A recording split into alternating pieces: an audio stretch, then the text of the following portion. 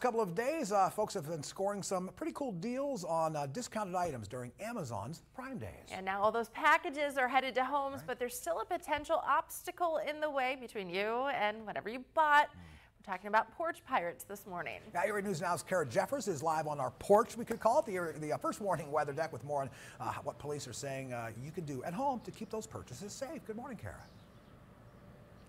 Good morning, Mark and Tracy. Yes, Prime Days have come and gone, and now people are waiting for their bargains to arrive. But you might not be the only one waiting. Security.org estimates that package thefts will increase by 40% in this week following Prime Day.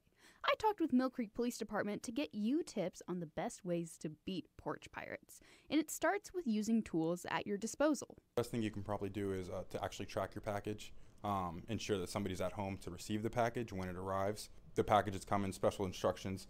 You can have the delivery guy drop it off around back. If you have a mud room, maybe even a garage, have them put it in there, out of sight, out of mind. And no better time than now to act neighborly. If somebody can't be home, it's always good if you're good with your neighbors, friends with your neighbors, have a family friend, somebody in the area that can come and pick the package up for you. Other practical precautions? Invest in a door cam. The video doorbell cameras, those are pretty popular nowadays. Those are really good at preventing people from actually coming up and taking your package. And let's say they do take your package, then you have, factual proof. Then you can bring that to us, and then we can start an investigation. That helps us out a lot. Security.org reports that most Americans don't report package theft unless the item is over $100 and/or they have a doorbell camera. People do ask for refunds, so businesses often carry the financial burden of the crime. Deterrents for porch pirates range from harsher penalties to bait package programs run by police departments. Regardless, any porch piracy can be prosecuted as theft.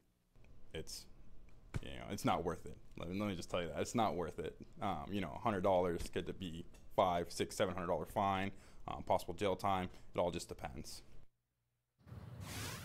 Security.org also says that 54% of Americans have been victims of porch pirates and package theft. So I hope some of these tips can help you avoid joining that statistic and that you can avoid some of the frustration that comes with it. Mark, Tracy, back to you.